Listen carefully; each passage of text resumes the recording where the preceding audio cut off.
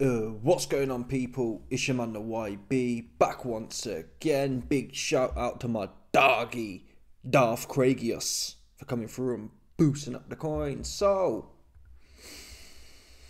as you know, Fabius Wardley.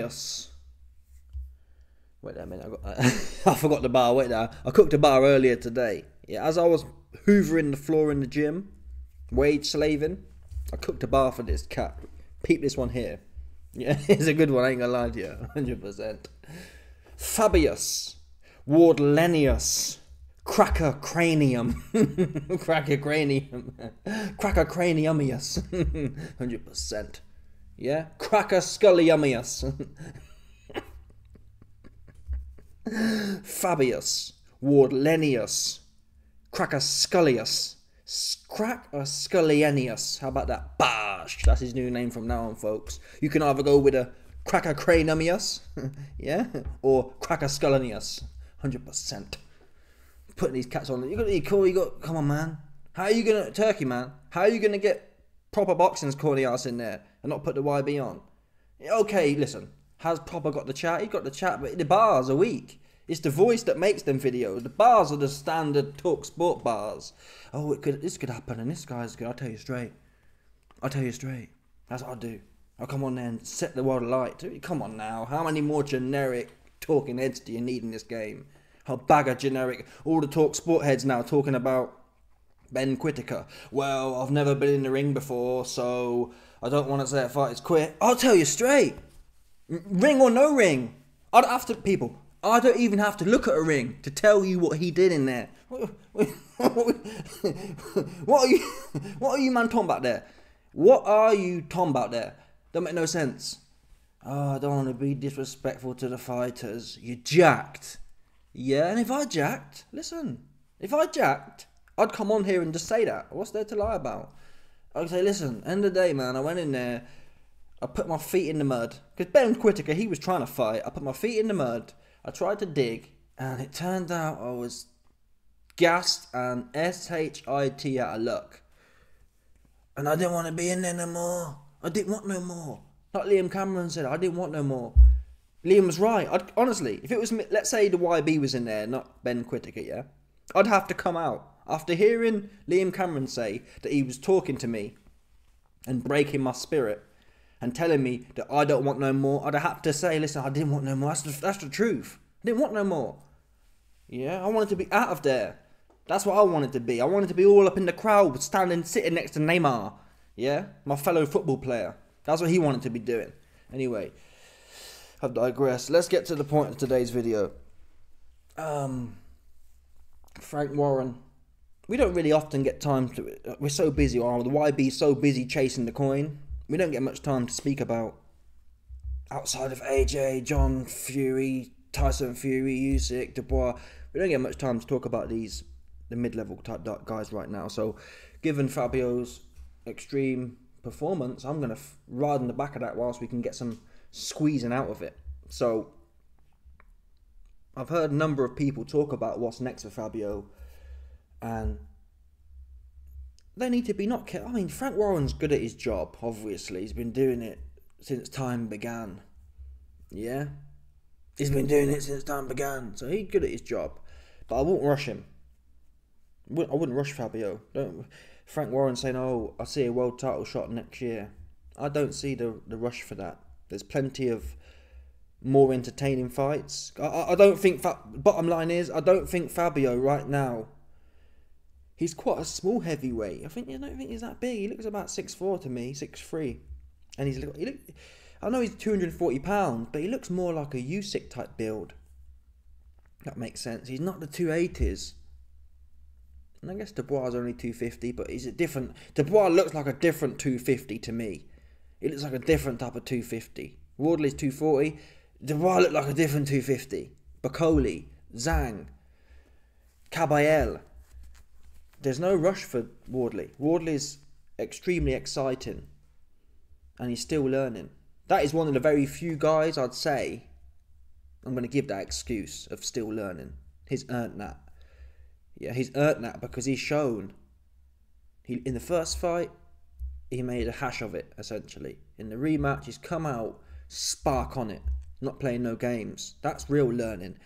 This isn't that AJ learning. The AJ learning's like, he looks the same, he looks crap every time. Think about it. They was telling us he was learning, but we weren't seeing that. We weren't seeing no learning when he was in there with Bumlenius. He was going life and death until he found the right hand. That's not learning, though. That's a lucky shot he got on Hellenius. He didn't break Hellenius down. He didn't break Hellenius down. He didn't get in there and set about Hellenius, Bumlenius. You got Wardley in there with Olympic silver or bronze medalist Fraser Clark. Just sets on him like a feral dog. Then you got AJ, who's had all these 10 million years of learning and training and learning. And he's in there faffing about with Hellenius for 7 rounds, right? He should have been... with someone like Hellenius, you go straight in there on him. Faff around for what? That's what Wardley did with Clark. Now, even if you... can we say... I think it's fair to say Clark and Hellenius are probably the same level. Right? You can't say Clark's worse than Hellenius.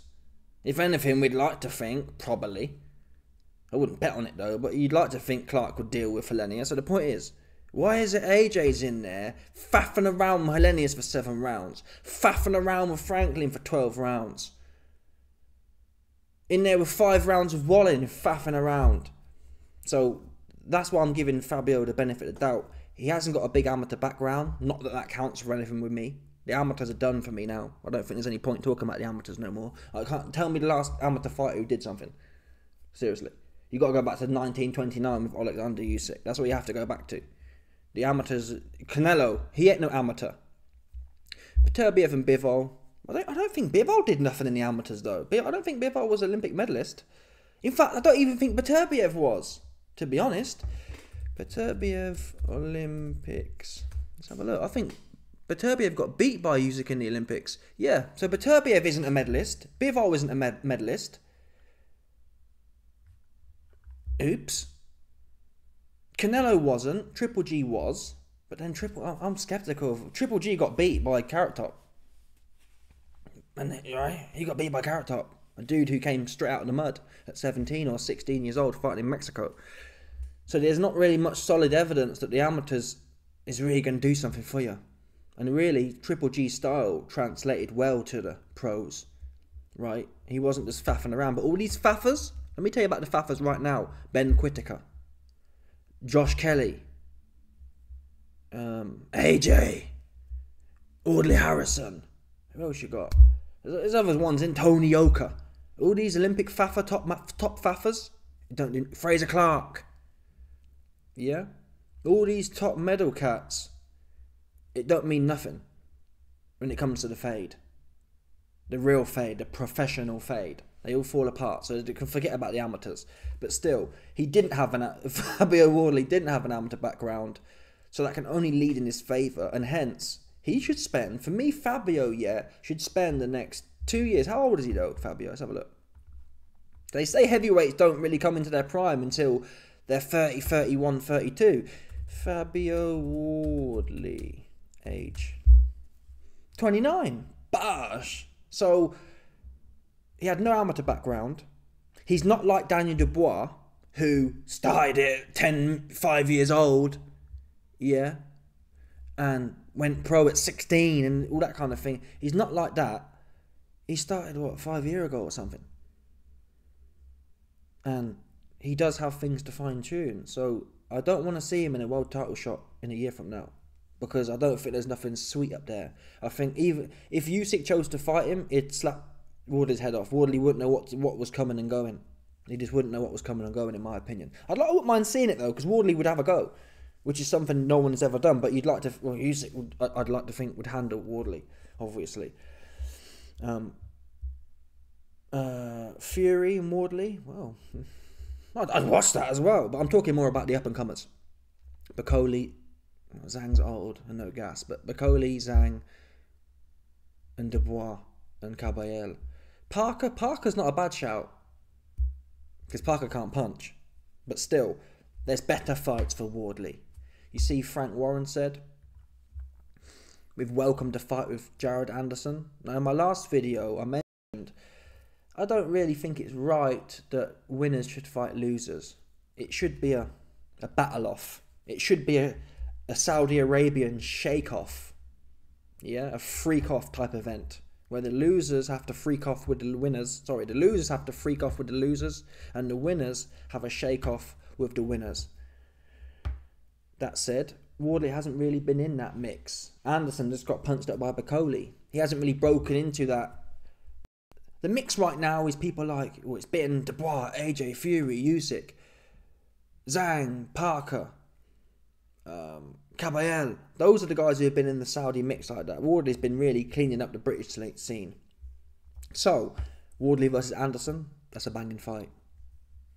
That's a 50-50 fight. And I guess the argument against my sentiments of not having winners versus losers is that the losers are hungry. They got something to prove. Anderson's got something to prove at this point. But then you could have two losers together who really have something to prove. If Anderson lost to Wardley, you could say, well, Wardley's on right now. Put Anderson in there with Andy Ruiz, and if I was Turkey, I'd tell him, hey, we're doing Andy Ruiz versus Jared Anderson, and the loser, you can just get out of here. Especially if you don't fight. If a loser comes in there, like Andy Ruiz again, don't do nothing, get him out of here. See you later, man. 100%. Go sit down somewhere. Because I ain't trying to hear no more from Andy Ruiz. Andy Ruiz always with the excuses. Oh, I'm the first unified Mexican champion, but I couldn't be bothered to train to defend my belt. Oh, it got to my head. Get out of here, man. Oh, I hurt my hand, but my hand wasn't hurt for the first 6 rounds. Yeah? And the thing is with boxing, when you hurt your hand and you're in a fight, the adrenaline, you get through that. You get through that, man. Come on now. I've seen Chris Eubank with an eye like this, broken orbital, get cracking on. So don't tell me, when that adrenaline's flowing, that hand, man, you just throw it the same way. You just throw it. And then after the fight is when it starts burning. During the fight, you think, let's all the old heads did anyway. Let's carry on. I can't remember. Tell me, I'm not a historian, but tell me an old school fighter, yeah, who hurt their hand and then just flapped the fight doing nothing. I haven't heard of it.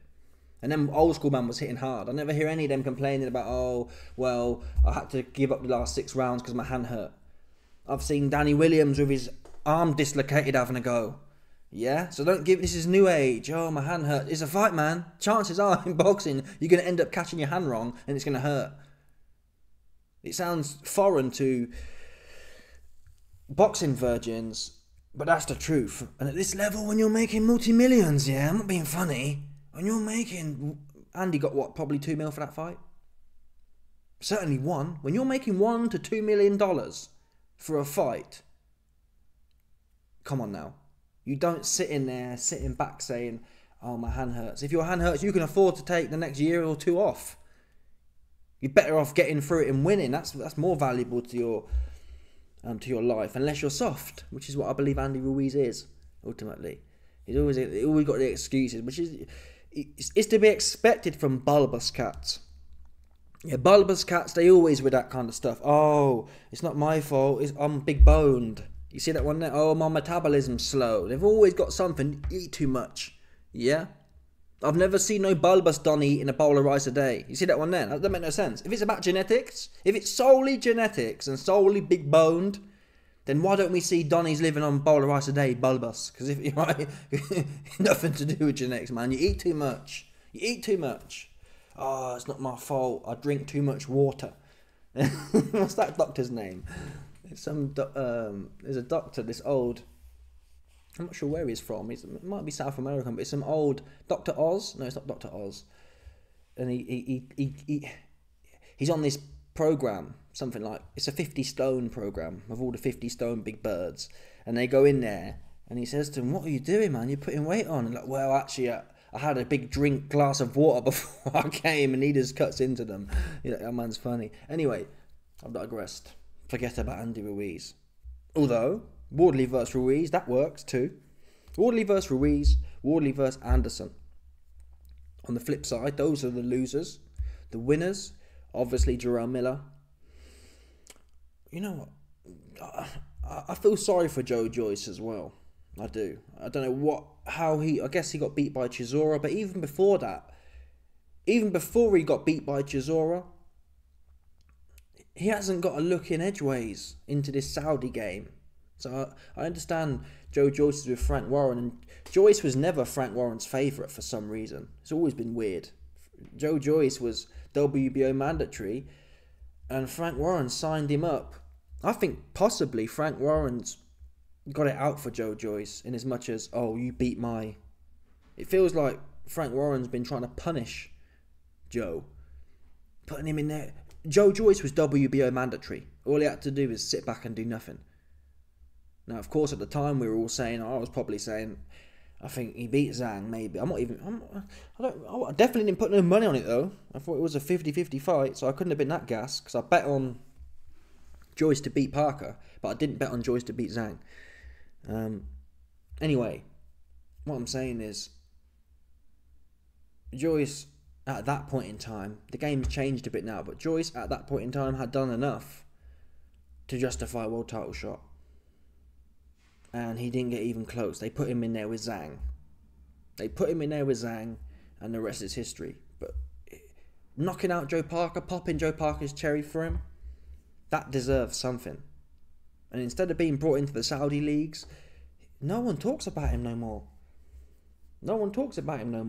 And Fabio Wardley versus Joyce would be another British banger, if that makes sense. And thinking about it, next year, you could have that on the AJ versus Fury Battle of the Bums card. The Battle of the British Bums card, which is no doubt coming. After Usyk finishes with Fury, Turkey will come back to London in March and he'll do a Battle of the British Bums. The leftover washed up bums. Yeah? Usyk, 100%. And the show will be called Riyadh Season, the Battle of the British Usyk leftover bums. That's what they'll do with that one. And you could put that on the undercard. Wardley versus Joyce. Because that'll be another highlight reel knockout. I'm going to be honest here. Wardley, especially that right hand, he likes a sling. We know Joe can't get out of the way of that. But Joe deserved to get paid is what I'm saying. He's given enough brain cells for me to be in the mix somewhere. I'd rather people saying, oh, Wardley versus Chisora. No, that's not right. Chisora, he might have beat Joyce, and I bet a fiver on that to happen. But still, Chisora's, I don't like that. I've seen Chisora in there with Joe Parker, who can't punch, and Chisora was cowering into the corner. Chisora was even cowering into the corner against Joyce in a fight he was winning. You don't want him in there with Fabio Wardley. Something 100%. I believe Wardley could do Chisora some serious harm. He's quite tall, Wardley. He could do Chisora some serious harm. Then again, Chisora will come forward at times. Chisora's gas tank's gone now. His gas tank has gone. He was in there fighting like 30 seconds of a round with Joyce and just cowering on the ropes. And that's one thing. That's one place you can't be with. Chisora got away with being on the ropes with Joyce because he's so slow. And Joyce made Derek Chisora look like his name was Floyd Ahmad, Bruce Lee, Muhammad Ali. That's how Chisora was on there rocking and rolling, licking him with the right hand. But with Wardley, if you go back to the ropes with Wardley, he's gonna make you hold something. It could be a swing out, but I don't like that. And besides, I want to see... Chisora's been milking the game for a while now.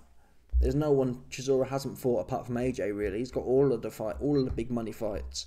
Klitschko, Fury 3 times, Usyk, Parker twice, Dillian White 2 or 3 times. He's been paid. Joyce hasn't. And let's see. Joyce, he went down against Chisora, but he is relatively sturdy. He's done enough in his pro career to say he's better than Clark, right? So why not run that one? I'd rather see Wardley versus Joyce. It has more commercial value in the UK, at least. Then again, Wardley might be at the point of his career where he's trying to make a name for himself in the States, so you've got to do that with Jared Anderson. All in all, though, whoever it is, they're all Fabio style. When someone comes to fight and when someone comes to swing, it don't really matter what they're doing. And there's so many fighters today who, in the heavyweight division, Jarrell Miller, Jared Anderson. Jared Anderson's feet are pretty slow, right? He's not a dance-arounder. He's not a Tyson Fury 2.0, if that makes sense. Just trying to faff around. Jared Anderson, he's pretty much stuck in the mud. Jarrell Miller, he is stuck in the mud. The slowest feet ever. Joyce shot, so his legs are slow, naturally, by definition. All these fights are great. Andy Ruiz, feet are slow and don't really want to fight. But I don't really want to see Andy Ruiz, if I'm honest. Although his quick hands, the twitch, the ping of his hands could make it interesting. But I don't think Ruiz can punch. Ruiz didn't hurt his hand until round 6. And he didn't. Miller was all over him. But has Wardley been hit by Andy Ruiz yet? No. Fraser Clark is not an Andy Ruiz. Fraser Clark can't punch for toffee. Fraser Clark can't punch for toffee. Nathan Gorman can't punch for toffee. These are all documented facts. Nathan Gorman can't punch, Clark can't punch, and Adelaide's no good. So Andy Ruiz would be, no doubt, the hardest Wardley's been hit and the quickest he's been hit. And the most proficient, complete pro fighter he's fought by miles. All these guys are hype jobs, essentially. Clark, hype job. Adelaide, hype job. Gorman just washed up and was never no good. Anyway, exciting times for Wardley. Just take it. He deserves the easiest challenge. Joe Joyce right now. Get some... go in there with Joe, yeah. I don't know. Maybe he shouldn't have a look, actually. Yeah, Wardley should just set about people, really. Go in there and just set on them. Like a rabid dog. That's what he should do. And I think I'd back him to... I'd probably bet money that Wardley knocks Joe Joyce out. That's what I'd have to do. Which is a shame, really. There was a day where I never thought Joe Joyce would get knocked out, but he became the classic boxing cliche. Your chin's rock solid until it ain't. When you're in the thick of it, you think, nah, there's no way it's ever going to happen to him. Oops. Big bang, bango, big bang, dang. 100%. Anyway, let me know your thoughts. Who would you pick for this? Anderson would knock him into next week. I prefer Joe Joyce. Wardley can light Big Joe up and looks sensational. Yeah, that's my base case as well. Give Joe Joyce a farewell song. Oh, listen, I'm happy for Joe to win it, but I do think Joe should be given another chance. He lost against Chisora. This will be his... I'd tell Joe as well. If I was Frank Warren or Turkey, I'd tell Joe, hey man, this is it now for you. Yeah, you lost against Chisora and we're giving you another shot here. You got to make this work. Otherwise, forget about it. But Joe Joyce is an entertaining fighter. He gets hit. He comes forward. We can't be hypocritical here. We can't complain too many dudes are running. Even after Joyce got put down against Chisora, he got up and was still trying to make a fight of it. He's so slow, though. He's shot now. Joyce was always slow, but he's even slower now. He's lost all the timing as well. Remember when the days when he was busting someone up with a jab? I don't even know what happened to that jab. That jab was lethal at one point. And it just fell off because he's neurologically compromised. Which is sad to say, but listen, he's got bills to pay. He's got bills to pay. So, the boxing establishment... We've just seen a whole bunch of fighters not really want to fight in there. Bivol don't really want to fight in there. Who else was there? Trying to think now. Whittaker not really want to fight in there. You got to give Joe Joyce the opportunity, I believe, to redeem himself or not. Anyway, let me know your thoughts. Smash the like button, subscribe. Let off the bell, 100%. No doubt about it. People, stop it.